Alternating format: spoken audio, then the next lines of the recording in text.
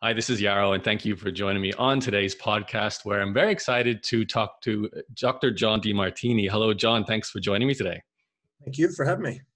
So, John, like a lot of people, I was actually first introduced to your face and your name from the very popular Secret documentary series that came out a number of years ago.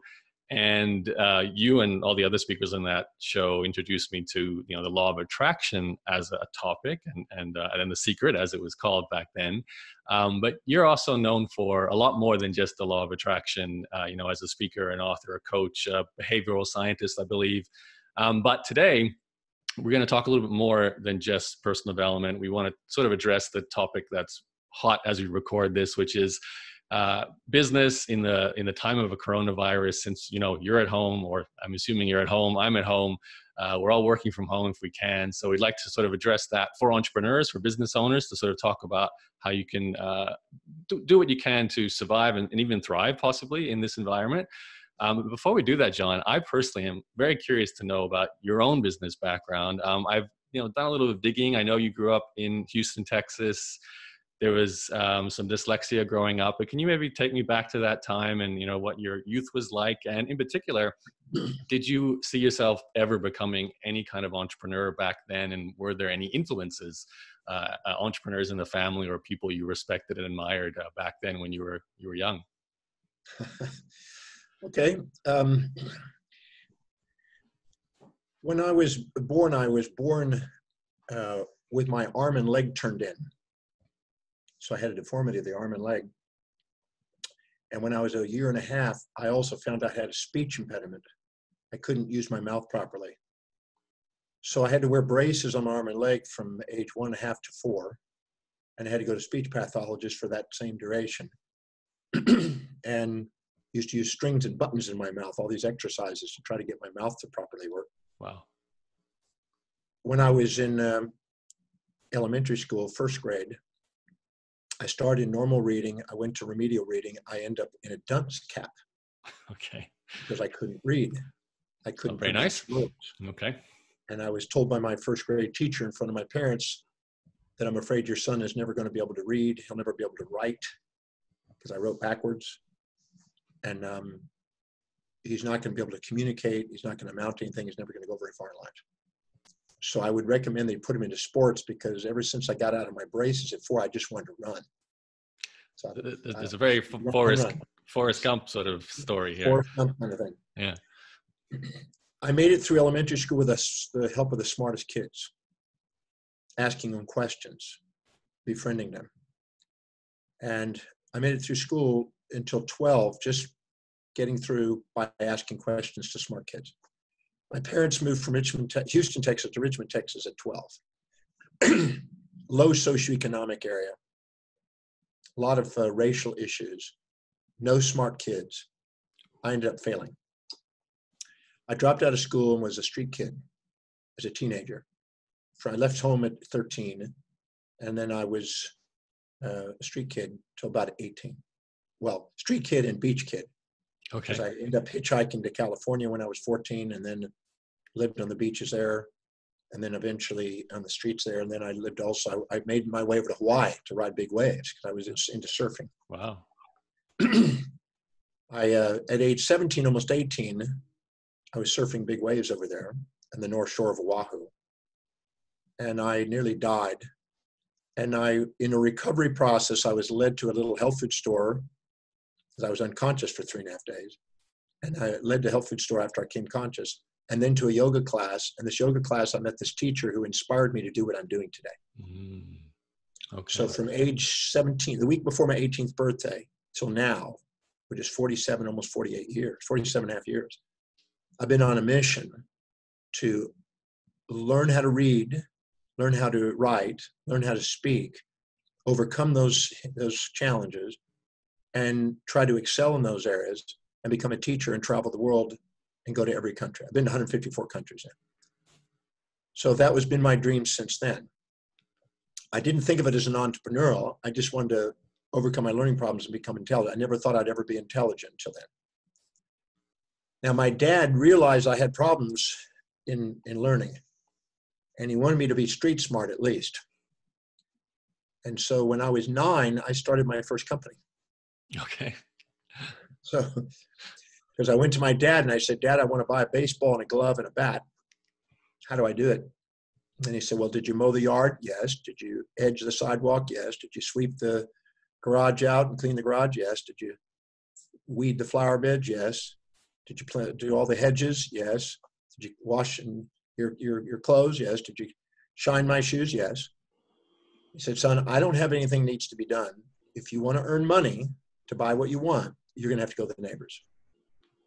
So at age 9, I went door to door, and I came across the Evans house, and I saw an unruly yard, and I started to offer that I would mow it, edge it, trim it, clean it, weed it, And there wasn't a lack of business opportunity. My dad was trying to teach me that if you want to make money, there's no lack of money. You just got to go out and serve people. So I went door to door. I closed deals. I collected some money, and I bought my baseball glove and bat. I went to my dad with these things. And he said, where did you get the bat and the glove and the baseball? How'd you get that? And I said, well, I did what you told me. I went to the neighbors and I started working. He said, what did you do with the neighbors? I mowed and I edged and I swept. He said, what equipment did you use? And I said, well, the stuff in the garage. He said, son, I have to charge you for that. So when I was 9, my dad charged me. He said, you now owe me $750 for the use of those equipment. And I'd already spent my money. So now I had to go and do 3 more yards to get ahead, and to pay him his percentage and to pay for gas. So I started to work harder and make less. And then I noticed a kid came by and saw me pushing a lawnmower. They didn't have automated lawnmowers in 1963. And I thought, I could get this kid to push this thing. I bet he'd do it. And I offered him 50 cents to do the pushing of the lawnmower. And I ended up with 3 kids, and then 3, and then another 3. And I started borrowing the Zubrods and the Malice equipment. They talked to my dad and charged me the same amount. And I ended up going around closing deals around the neighborhood. And I got the kids to do the work, and I supervised, and I trained them. And after everything was paid, the gas, equipment, and everything else, I ended up with a net of $45. Now, $45 today with inflation from 1963 is around $500. You're rich. I was doing pretty good as a 9-year-old. Yeah. If your kid went out and made $500 a day, you'd probably be pleased. Yeah. So I went to my dad, and he saw me do this, and he saw me buying sport equipment and a bicycle and spending all my money. And he said, son, you got to learn to save a portion of your money. And he bought me a coin collection set and a piggy bank. And I started putting the coins in the coin collection set and in the piggy bank. In my office in Houston, Texas, on the 52nd floor of a Williams Tower, is the original piggy bank that my dad gave me in 1963 that has the original coins that have never been taken out of that piggy bank as a reminder to think long-term. Mm. So my dad is the one that was trying to help me become an entrepreneur. I saved my money. And then my dad said, well, now that you learned to save, now you learned how to earn, you got one more thing. You got to learn responsibility. So from now on, here's the deal. You're going to pay me from clothing, food, and rent, $750 a week, $30 a month, $1 a day, basically. And, but that gives you the freedom to now go on that bicycle anywhere you want to go as long as you're home by 9 o'clock. All you have is the responsibility of being home at 9 o'clock every night. So my dad was trying to train me on how to be street smart and the accountabilities of real money management when I was young, because he saw that I couldn't read. Did this translate into that time in California and Hawaii? Like, did you take that forward into those years? I was also, well, in those times, it was the 60s. Okay. It's the free love days. Yep. And so I found out it made more money with more fun and made more economics to panhandle and to meet girls on the beach and panhandle quarters. Okay. I got more fringe benefits. Okay. Than working and sweating and having to find a place to shower all the time. Uh-huh. So I learned how to survive on the streets and did quite okay. I mean, I had some rough times. I've been shot at and I've been stabbed and I've had a few things along the way. But in the process of doing it, I learned how to ask for what I want. All of those are perfect entrepreneurial training processes. Mm. And I also learned that nothing's missing. Things always emerge. There's never a lack of anything, of an opportunity for somebody if they care. And I learned that if you really, really, really, really try to meet somebody's need, there was always a source of income. Mm. So I learned a lot from that. I can see that upbringing would have, especially your father, that's a huge influence. When you take that into this sort of next phase of your life from 17 onwards, where you, sounds like you just dove into education. I know reading about you, you've read a tremendous amount of books. Obviously, initially it was to overcome your own learning and speaking and writing disabilities.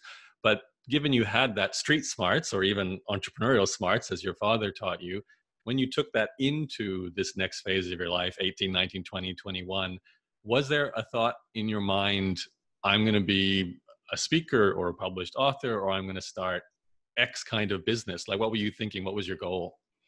I'm in a hotel. I'm not at a home. I live on a Okay. ship. My ship I've heard that. yeah. No one's allowed on the shipwright yet until May 1st. Okay. So I'm in a hotel. But when I was 17 and I met this gentleman named Paul Bragg that inspired me the one night to do what I'm doing, I knew at that time that I wanted to travel the world and teach. That was clear. It was a lucid vision. It's painted in my office right now. If you come in my office, you'll see the painting of me speaking in front of 1 million people. Wow. It's standing from a balcony speaking to 1 million people with every major icon building in the background, from every country, every city. So that's been a dream. That's been clear. But I also wanted to study healing and philosophy. And so I learned how to read with the help of a dictionary, and my mom testing me on 30 words a day to learn how to read. And I had to read 30 words a day and memorize them and put them in a sentence and use them in meaning and everything else in order for me to be able to eventually go past school. Because I had to take a GED. I never finished high school. I take a GED, high school equivalency test. But once I learned that I could read, and once I could practice using my mouth properly to speak, I didn't want to stop. It was the most inspiring thing in my life. And so when I turned 18, a 375-pound Afro-American woman asked me to come and teach her yoga. Then a man saw me meditating out in the sun. He said, "Can you teach me meditation?" A Persian man. Then a gentleman asked me to tutor him on mathematics that I was learning. And then a whole class of 16, 17 people came and gathered around me in a library and asked me to tutor them. And eventually I started charging for that. It was only $250 for an hour when I started. When I went on to the University of Houston, I would get an average 100 to 150 people a day gathered under the trees, and I started teaching. Sometimes it would swell to 400 people. And then people started wanting more tutoring. When I went on to professional school, I started doing classes every single night and sometime during the day. And I taught some of the classes I was actually supposed to be taking in professional school. And I started charging for that. And my entrepreneur, I was at 23, I was making over $100,000 a year teaching. I got to ask you though, John, before we keep going, that's very young for everyone to see you as the teacher for, like you said, subjects that you yourself were just studying. What was it that pulled people to you? What was at such a young age? Like, I understand, now everyone expects the teacher to be an older, wiser person, but at 21, 22, 23, to pull these large crowds in quite diverse subjects too, was it just your magnetism? What was going on there? I think I really wanted to learn.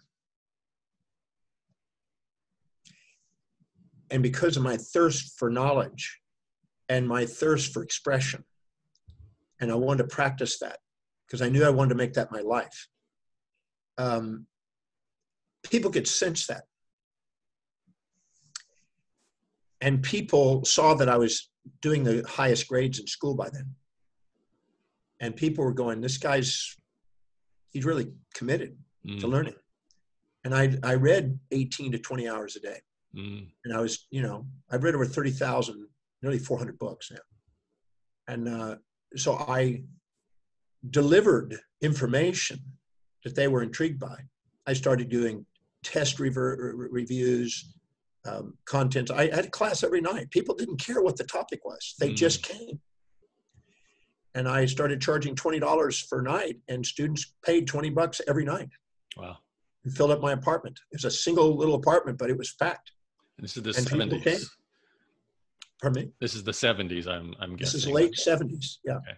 And then when I went out of school and I graduated, I continued the process. I started doing classes every night in my clinic.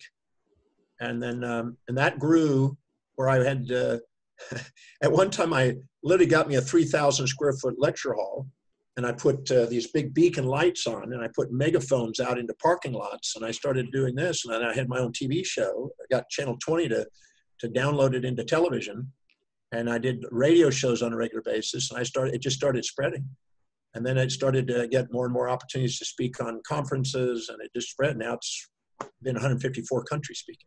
Wow. So I just never gave up on the dream. You know, I know that many people have controversies about Donald Trump. I've known him almost 30 years.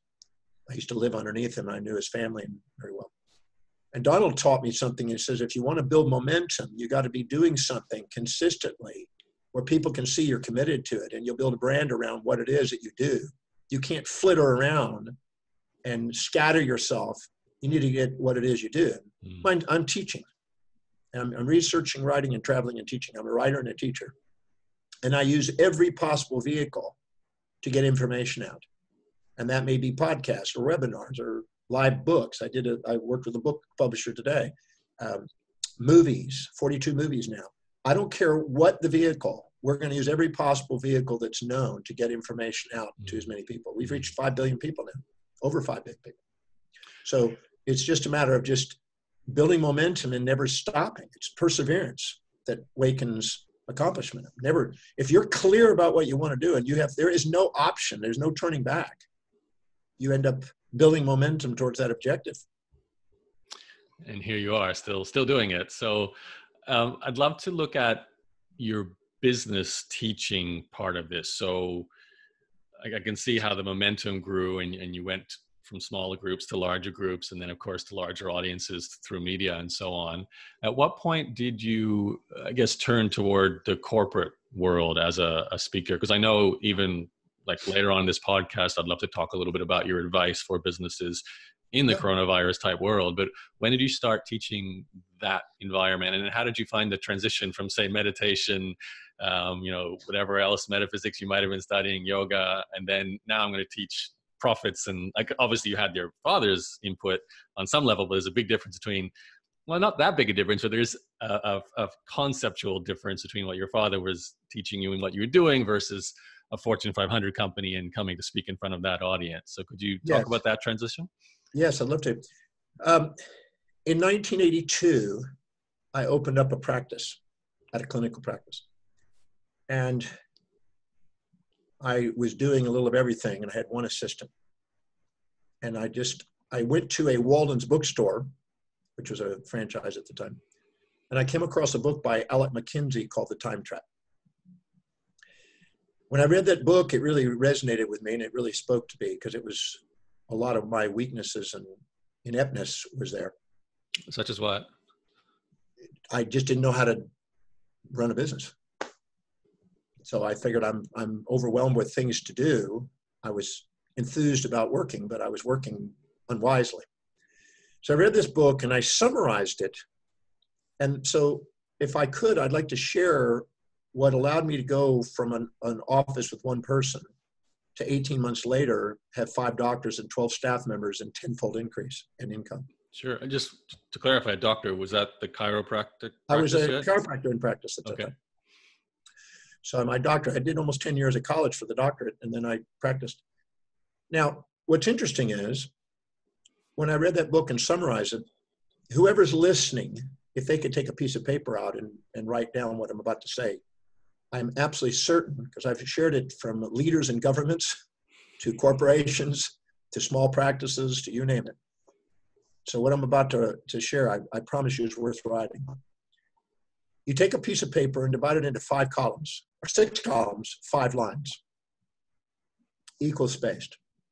In the first column on the left, you write down every single thing that you do in a day. Every single thing you do in a day currently in your business. Nothing's too big. Don't put broad, vague generalities like accounting or sales. The specific actions, the actual movements of your body that you do on a daily basis, itemize them all down on the actions you do per day, not projects per week or month, but today. Make a list of every action you do and make an exhaustive list. And some of it may be personal at home, some of it may be professional at work. Divide those out. Right next to it in the second column, write down, what does it produce per hour? What does it actually generate? Because if you're doing something that serves another human being and it meets their needs, they'll pay you for it. And that's a measure of the value that you're offering people and the productivity per hour. How much does it produce per hour? So you write down what it is and extrapolate it. So if you spend 10 minutes on it, you multiply it times 6. If you spend 2 hours on it, divide it by 2. But you extrapolate it to the best of your ability. What does it actually provide and produce? Well, as I went down through my clinical practice in there were some things I was doing, exams, $125, 10 minutes, multiplied times 6, okay, $750 per hour.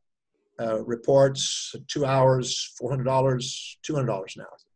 And I broke it all down, every single thing I did. And I found out that clinically working with patients produced about $1,500 an hour. But me going out and doing presentations to audiences and engaging them and coming in as a practitioner to the practice, I could make $15,000 an hour because I was generating 5 to 8 new patients at $3,000 per case average. So it was valuable to me to get out there and speak more so than actually being clinical, sitting in a cubicle, which was the opposite of what I anticipated because I thought being a doctor was the most productive thing, but it wasn't, the actual clinical.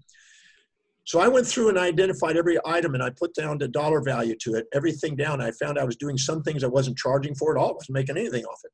And some things I was charging very well for. And then I reprioritized it according to what produced the most per hour down to least. And restructured the priorities accordingly based on productivity per hour. And that was eye-opening because I was very clearly indicative of that I was majoring in minors and minoring in majors. And it was very clear, and it was not hard to prove. And it was no, I couldn't dodge it. It was facing the truth about it. After I did that and reprioritized it, I kind of looked at what was really going to be productive and what not. And speaking was the number one productive. Clinically working with a client in a cubicle was the second most productive. And engaging in reports of communications of findings and consultations was the third. Everything else was way lower. Then on the third column, I wrote down how much meaning does it have? On a 1 to 10 scale, each of those same items, put it on extremely meaningful versus low meaning. Things that inspired me and things that disinspired me.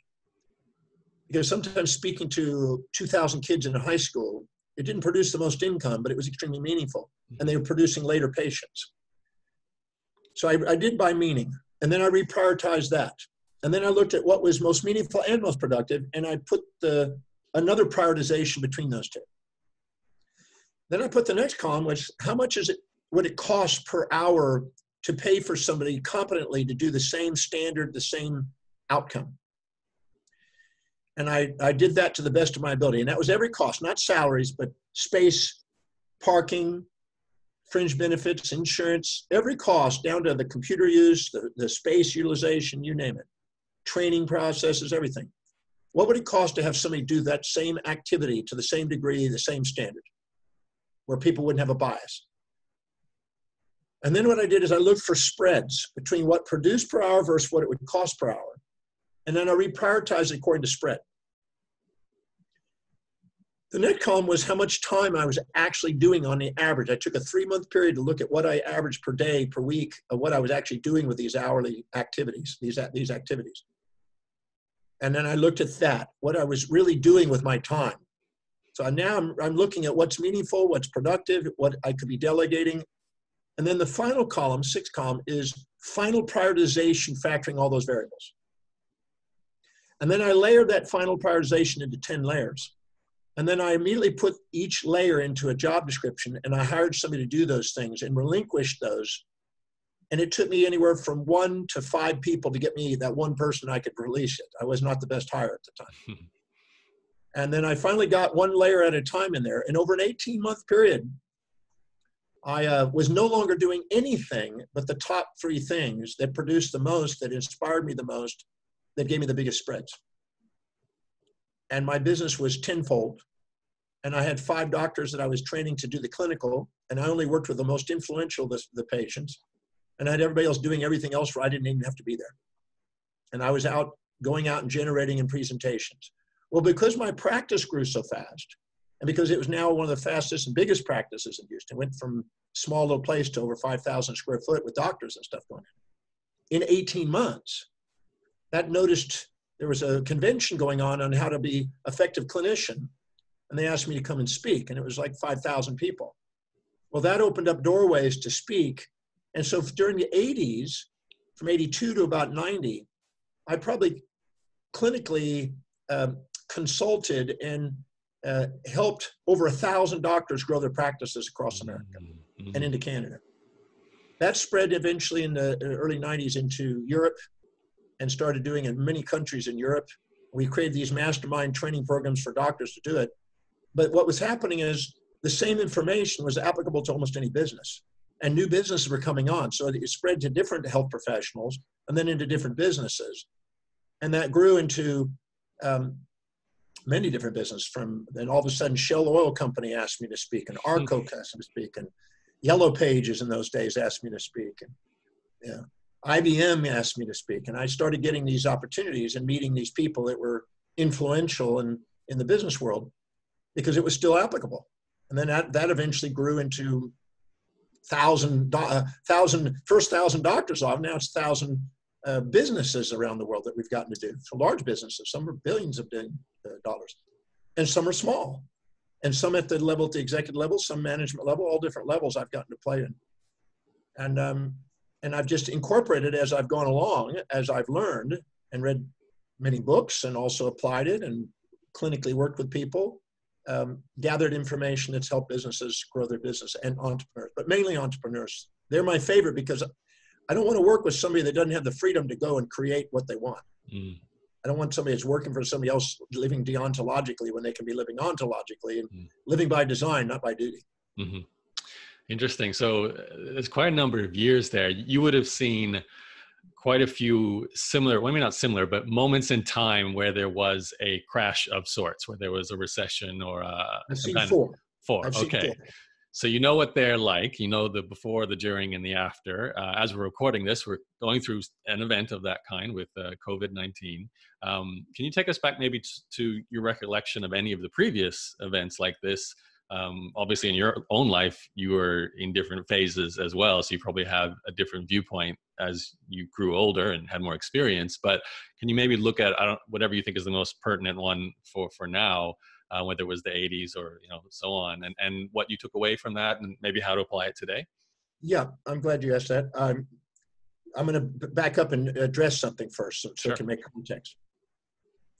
Right about the time I got the time trap, a guy came into my office who's a financial planner that worked in a company called Associates in Financial Planning. The founder had built the International Association of Financial Planning curriculum and responsibility guidelines for the country. So he's a very sharp guy. Comes into the office and he wants to ask me if I intend to be financially independent. And I had a bit of a fantasy in those days. Yeah, I'd love to be financially independent. Didn't know exactly what it meant. It sounded cool. Wasn't really business savvy. When was this? What era? This is 1982. 82, okay. Now, he asked me 10 questions. And I'm absolutely certain that these 10 questions are pertinent. So if anybody wants to write these down, they can write them. Because would you agree those 6 columns are worth listening to? Oh, for sure. Oh, very, very. All right. Now, these 10 questions transformed my fantasy and grounded me into reality and gave me the pathway to become financially independent. I'm very, very financially independent today because of it. So he asked me what my assets were. And I had no idea. I didn't know what the word really meant. And he explained it, and I said, I'd have to get it together. And then he said, what are my liabilities? And I have to get it together. Because you were running the chiropractic practice at the time? Or? Yeah, I had the practice. And I also had loans and expanded my office and got a house and a car, and I had debts, and, you know, I didn't know. I learned a lot since then. But he made me identify what my assets were, because if you don't have structure and order around your finances, money goes away from you to others who do. Money circulates through the economy from those who value it least to those who value it most, and from those who have the least order around it to those that have the most structure and order to it. And those that have the most emotional, immediate gratifying needs to the most long-term visual strategies. Those that do that are the ones who have money. So I got clear about what my assets were. I figured them out, put them together. I knew exactly what that was. I got clear about my liabilities. I got exactly what that was.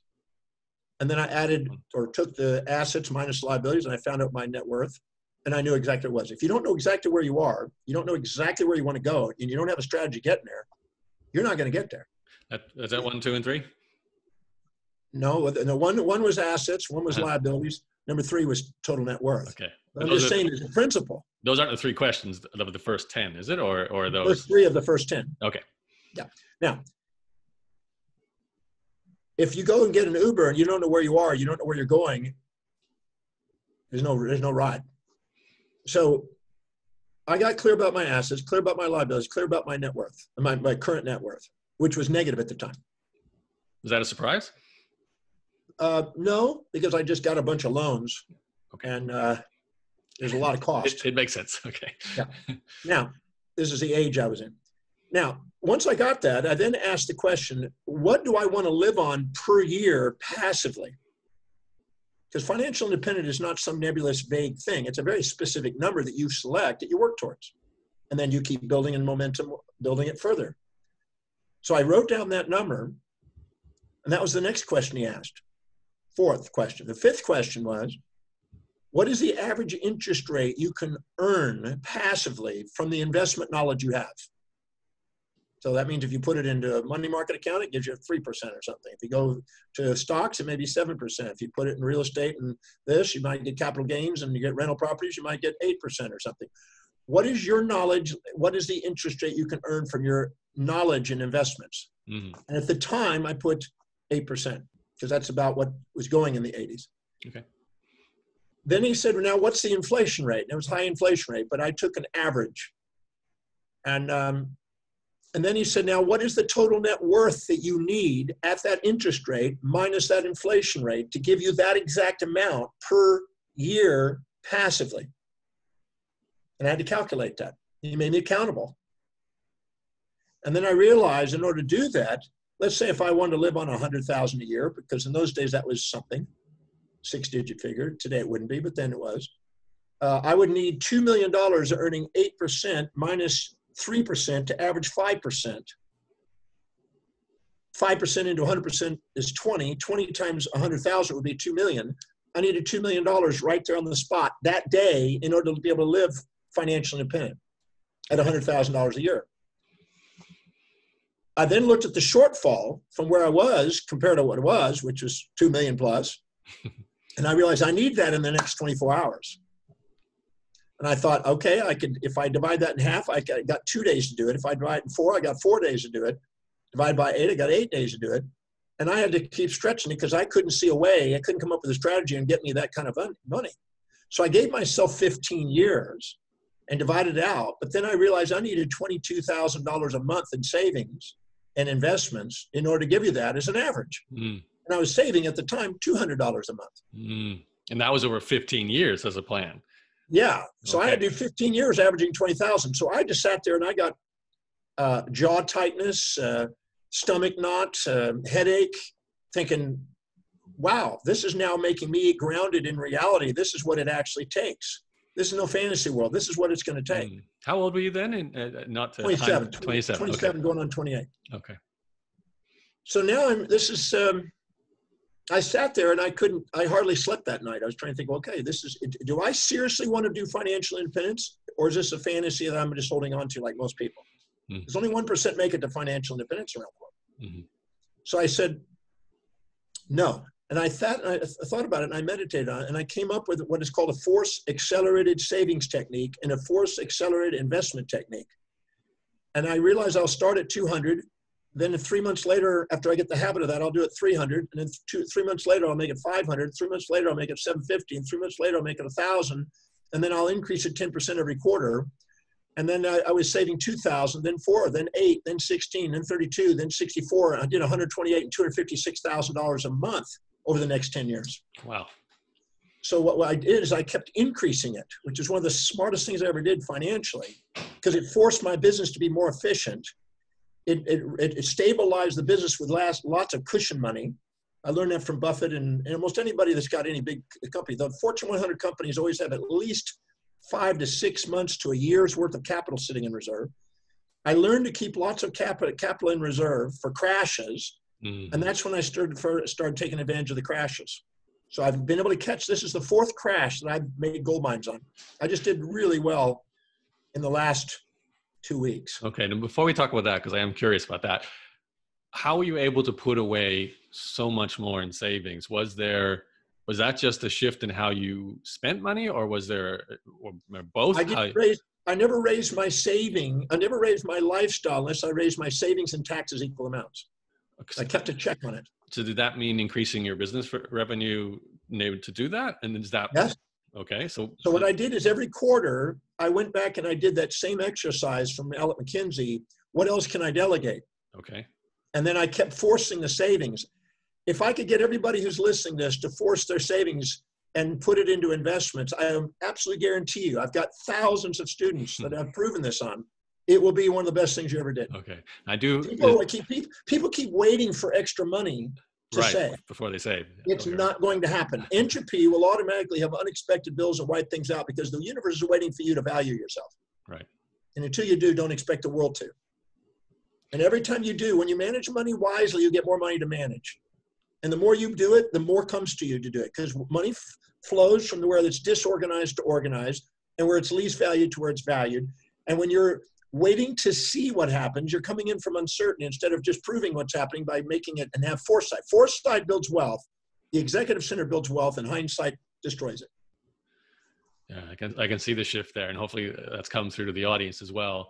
I actually lived through a similar process with a business of mine where I looked at the tasks that were low level for me, low value for me, and then started to build a team to provide that for my company. But I remember while I was doing that, there was this real sense of sort of friction with, I've got to hire this person that eats a chunk of money to pay them. Then I have to compensate with, me doing the higher value work, but there has to be the work to do. For the people listening, if they run a business and that's their kind of thinking, I can hire people, but I can't, I have to earn more to hire more, to earn more to hire more, Can I address that? Sure. Okay. It never costs money to delegate properly. I want everybody to hear that about 10 times. It does not cost money to delegate properly. It costs a fortune to not delegate properly. To delegate properly, there's a number of variables though. You have to have a preset set of objectives that produce more than the cost that you're going to delegate. So with that same amount of hours that you just freed up, you're going to produce more, and you have to have that clear in your mind, and you have to be something that's engaging and inspiring and meaningful to you to do. That's why I did that exercise. Right. If you're not accountable to do that, then your delegation could potentially cost you. Mm-hmm. But then when you hire somebody to do it, you don't just hire randomly. You make sure that what's highest on their set of values is to do that job, and they're inspired to it, and they have a history of that, and they're more competent than you are. So you're hiring up to A people, not down to Z people. Mm. And they're capable of doing it more effectively than you, so you don't have to ever micromanage them and distract yourself. They just go get the job done. Mm. So I can do what I do. I only do 4 things: research, write, travel, teach. That's it. Everything else has been delegated. So I can do what I love doing, which is inspiring to me, that I don't need to be reminded to do. I don't have to do it. I love doing that. And it produces the most income. And it easily pays for the other delegation. And if they do it, and they do it effectively, I've already proven by the math that I've extracted surplus labor value out of the spread, where I'm actually free to make more money and actually have more time to produce the things that produce money. Right. So if it's done really scientifically, it's not a cost. Right. So It's a cost when you don't know what you're doing. right. So You just hire some random person to try to do something that hasn't been clearly defined, and you're not doing your job. okay. And then the sequence would be being very clear on how you can personally spend the time to produce income before you do the delegation. Because if you don't have that clarity, there's no point looking for an A player. Then you're not delegating properly. You're Right. delegating ad hoc instead of with foreplan. Okay. So when you actually pre-plan exactly, you know what you already have proven that when I do this, there's more business. Right. And when you're doing something you're inspired to do and can't wait to go to work and do that, that's when the business comes to you. The inspiration and enthusiasm is part of what drives the business up with momentum. Right.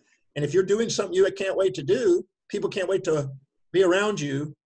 And they're there, if you're on fire with enthusiasm, they kind of want to watch around and watch what's going on with the fire, Mm. So you're inspired by what you do. You draw and magnetize people to you and more deals because you now have the time to focus on the deal making.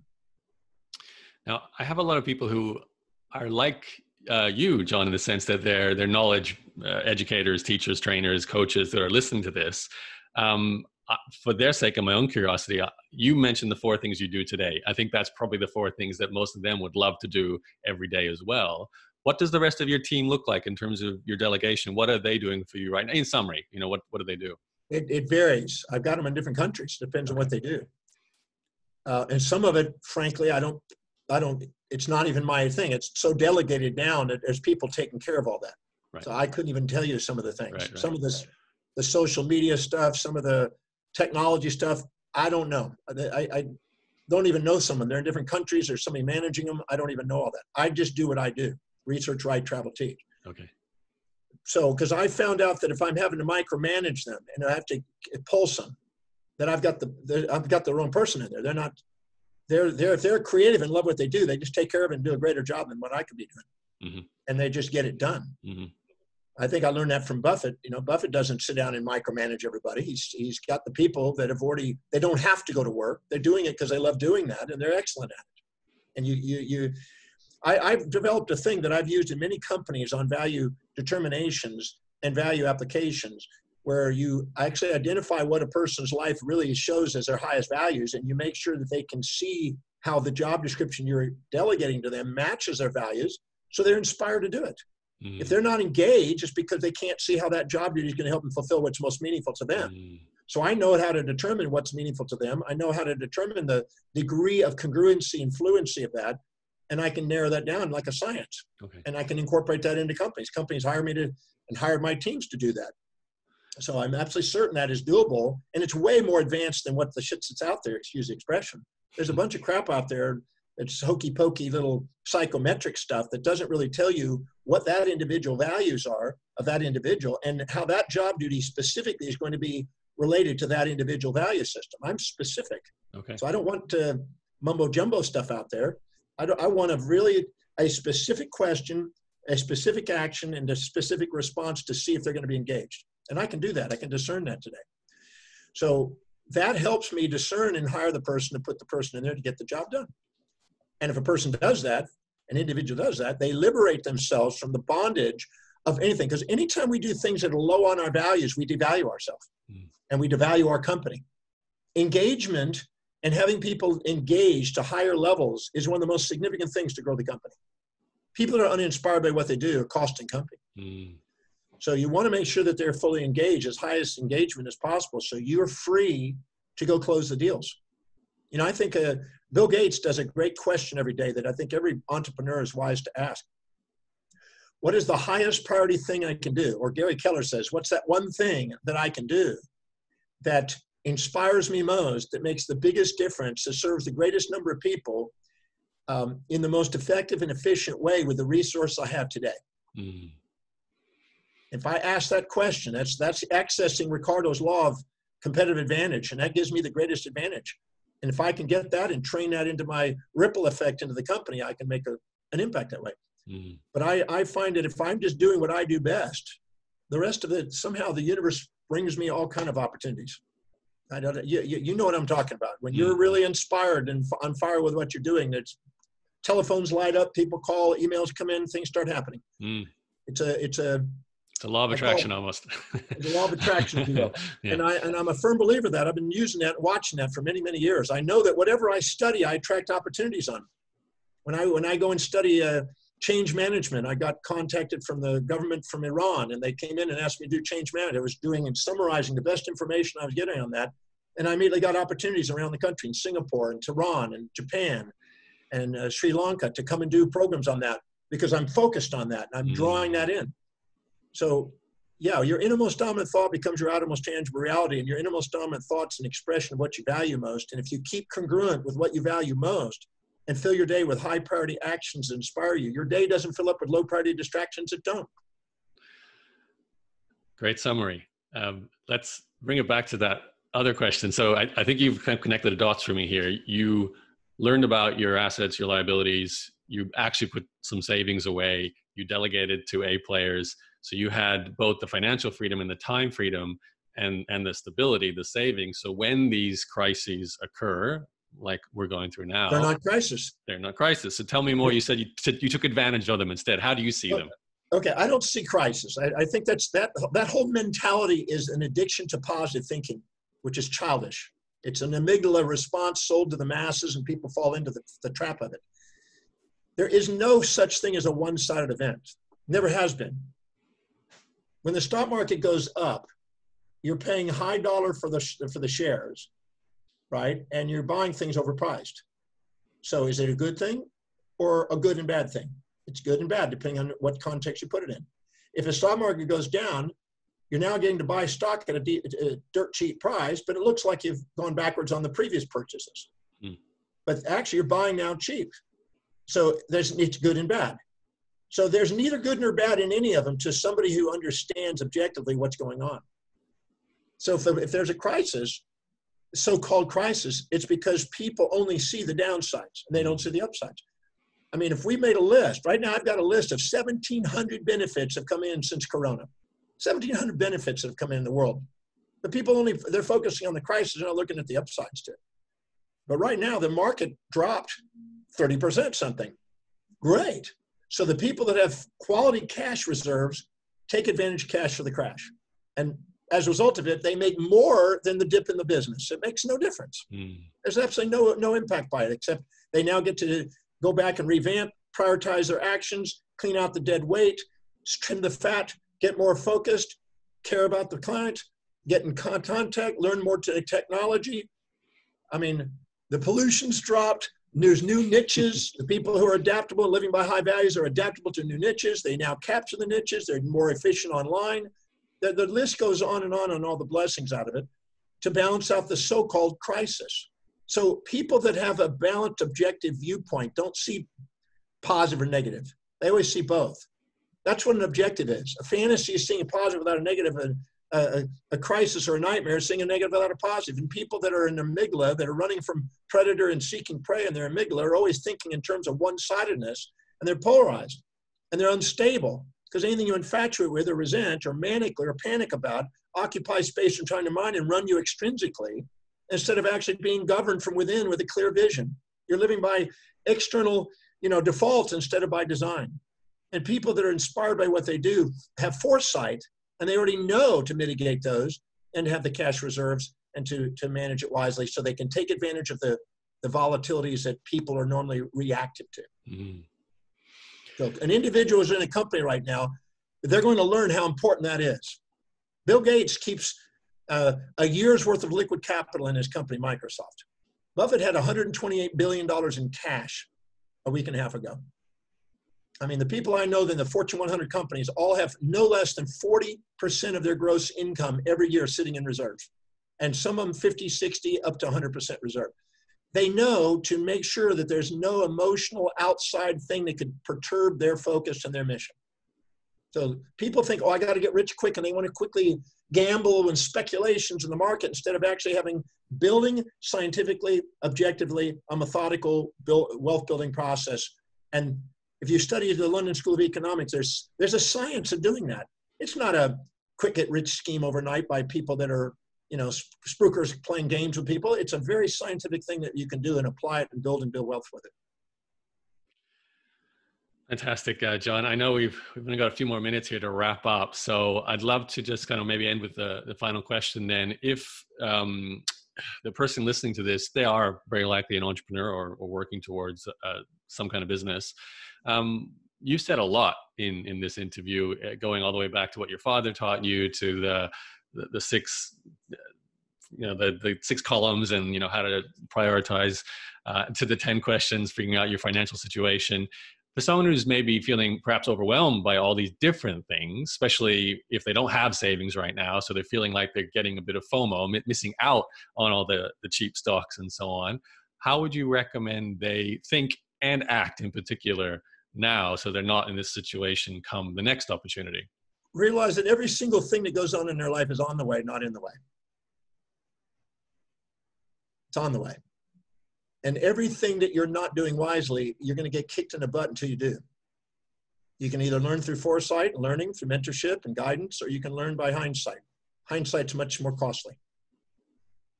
So the first thing I would do is to sit down and write down the blessings and the benefits that are going on in your life right now, so you cannot be distracted by the social and the media's sensationalistic delusions for the masses, and get focused on the objective benefits of what you can be doing, so you're focused. Realize that a business starts with serving people. So you need to be really clear, who is your target market? Who are you going to go and serve? And what exactly do they need now? Go and contact your clients and find out their needs. Because if you care about human beings, I spoke at a church one time and they asked me, they were talking about prosperity, really kind of esoteric stuff. And I said, listen, if you're poor, it's because you don't care about humanity. If you care about humanity, you'd find out what people want, and you'd go and find a way of directly or indirectly serving those needs and delivering it. If you got this talent, deliver it yourself. If not, find somebody that does it and cut a brokerage deal out of it. But go and serve people. But if you're sitting there bitching about how you don't have money, instead of going out and serving people, then you're looking at the problem, not the solution. The solution is always serving people. There's no limit on money if you serve people. So care enough to find out what humanity is needing right now that overlaps your niche of inspiration and drive and talent, or context of talent, and let's go and find a way of serving the people who need. Because right now there are needs, and I've not seen one moment in history that didn't have needs. They're moving, but the person that has the most broadened aspect to get those needs can provide needs no matter what the environment. So find out what your customer is needing, because right now they're needing these questions solved, and go find those needs and don't deliver them, and become the greatest at what you do. The greatest at what you do. Be the most knowledgeable, the most skilled, the most proficient, the most efficient, the most effective person. And I assure you, if you do that and you become great at that, and it's not just I want to get quick rich, but just you really care about becoming great at what you do and broaden your knowledge about the area where people go, this is the person that's got an integral skill and they're worthy of investing in, you won't have a problem building your business. And you got to care to keep at the cutting edge of keeping at the forefront of doing that, serving people. And then take that portion of it and ask, how can I do it more effectively and efficiently tomorrow? And keep doing that. And then take it and start a savings. Don't wait to see if you got extra money to do it. Don't pay. Your hierarchy of values dictate your financial best. If you have a higher value on consumables that depreciate in value instead of buying assets, don't ever expect to get ahead financially. It's never going to happen. You have to have a long-term deferred gratification and pay yourself and reduce your taxes by long-term capital gains and grow it and let it work for you. So you're going to work not because you have to, because you love to. Going to work because you love to is what financial independence is about. It's not because you want to go and lay on the beach and become debaucherous and go blow your mind with drugs, sex, and rock and roll. It's because you are doing something you love to do because you want to. You've already doing it. You don't have to do it. You love doing it. That's the way you want to live your life. Otherwise, money without meaning, it leads to debauchery, but money with meaning leads to philanthropy. Philanthropy is the thing that opens the heart to be of service to humanity. Okay, John, thank you for your time. Where should we go to find out more about what you're doing, or just to learn more from you? The simplest way is just go to my website, drdemartini.com. drdemartini.com. There's just a plethora of information there. There's YouTube videos. There's thousands of interviews. There's online programs, offline programs, live programs. There's all kinds of things. You can keep an eye where there's webinars I do on a regular basis.